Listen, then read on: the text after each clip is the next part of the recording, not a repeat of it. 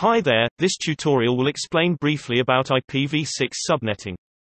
As a start, unlike IPv4 which requires you to borrow bits from the host portion, IPv6 has 16 bits or 4 hexadecimal numbers built into the address specifically allocated for creating subnets. A /48 address will allow you to have a single subnet or up to 65,536 subnets. Basic subnetting in IPv6 was designed to make subnetting a very simple process. Start at the /64-bit and start counting up until you've used all the available bits in the subnet ID.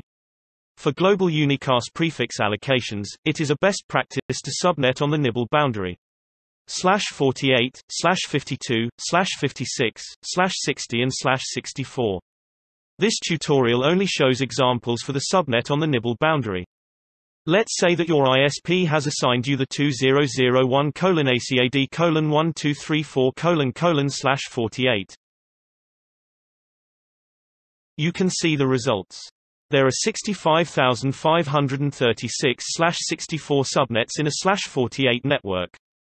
How do we subnet? Let's look at the solution. First thing first, we need to break up the nibble to binary. Start counting from the last nibble, which is on the right.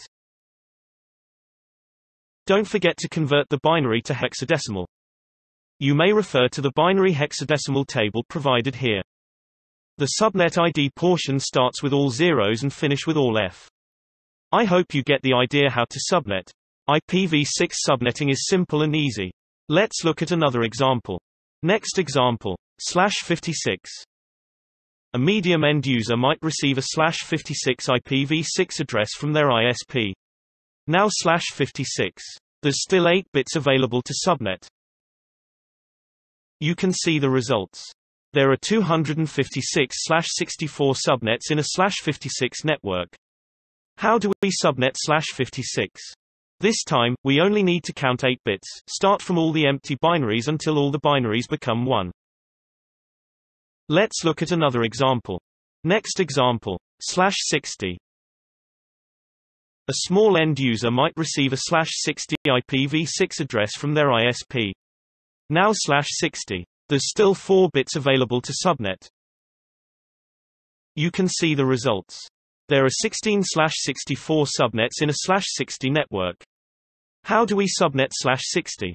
This time, we only need to count 4 bits. Just use the same calculation method. Start from all the empty binaries until all the binaries become 1.